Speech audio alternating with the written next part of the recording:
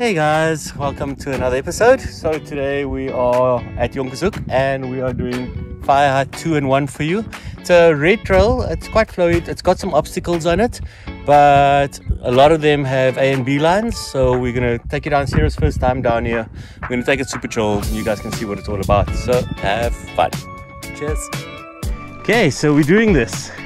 We are dropping into FireHut 2. It's quite a smooth trail. It's got a couple of obstacles on it. Like we said in the intro, there's a lot of A and B lines. So we're going to take it super chill down so that you guys can have a real idea of what to expect when you come do it. That's a nice little jump there.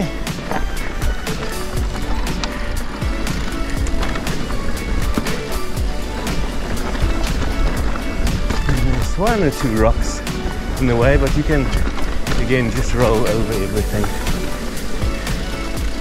Berms are super chilled. I think there's one berm that's fairly big here, which is on the next contour down, which we'll obviously tell you about when we get there.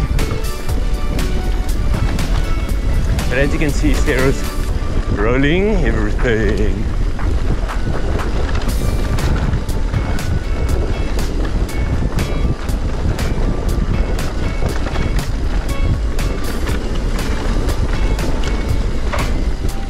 Yes, nicely done. It's a little roll over there, but again, nothing crazy.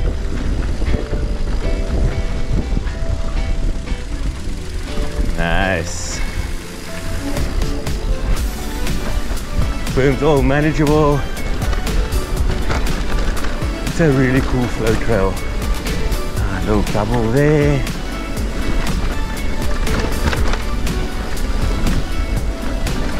Okay, we've got a jump on the right hand side, beeline around this way. Another rollover, we're coming to the berm we spoke about a little bit earlier.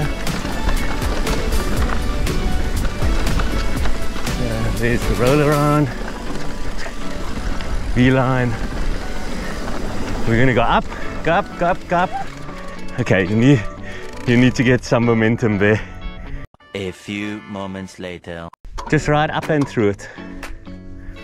You've got this. You're gonna get through and you're gonna go, what was I worried about? Just some speed and then stay up nice and high. You've got this.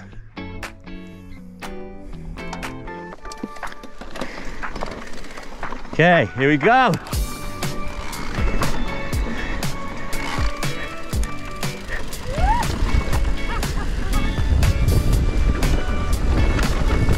There we go, we got Sarah around the big berm, and that is pretty much the last technical feature on this entire trail.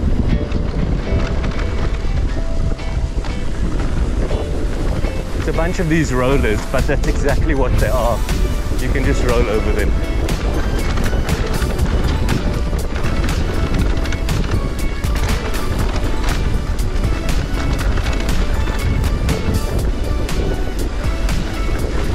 Okay, there's a jump and a beeline around it. The jump is rollable, so if you do want to just stick on the left-hand side line, you can do that. And then we've got a nice big double on the left.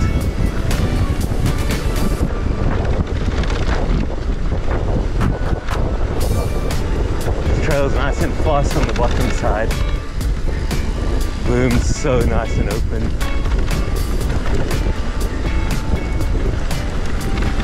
And then that's it. We're going to drop straight over and into FireHut 1.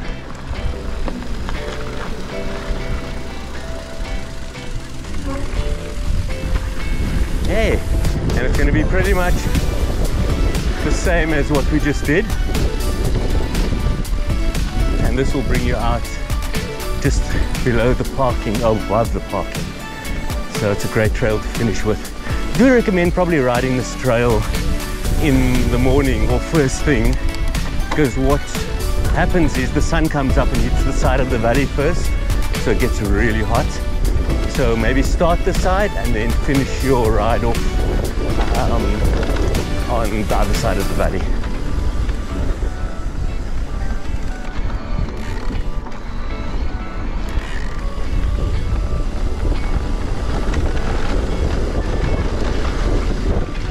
beeline on the left hand side.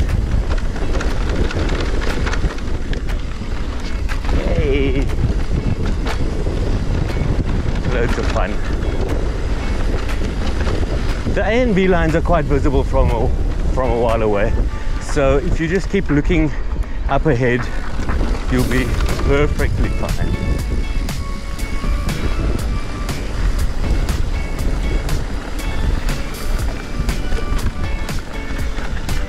This all used to be covered by the most amazing forest.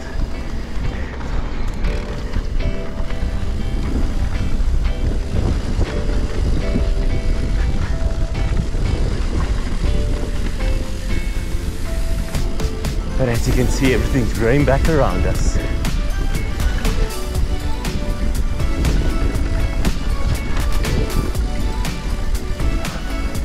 Such a good piece of track.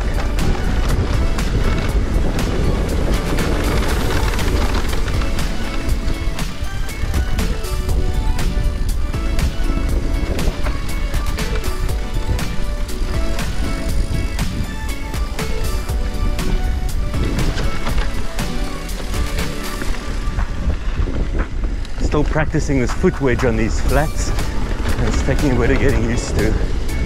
So a foot wedge is dropping your leading foot and heel, and then the back foot dropping the toes, so you create a wedge between the pedals, and that's what keeps you stable over these rough bits and pieces. But obviously with doing that, you need to make sure that your weight is nicely centered on the bike.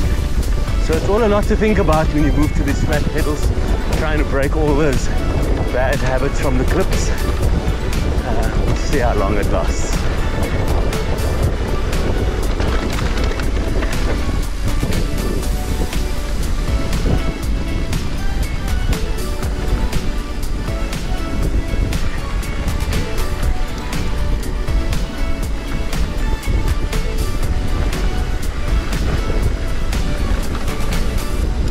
Oh, that's nice. And that, folks, is FireHut 1. We've just made it all the way down from FireHut 2. Great piece of trail. It's super smooth, something completely different to what Jonkershoek normally offers. Hope you guys had fun.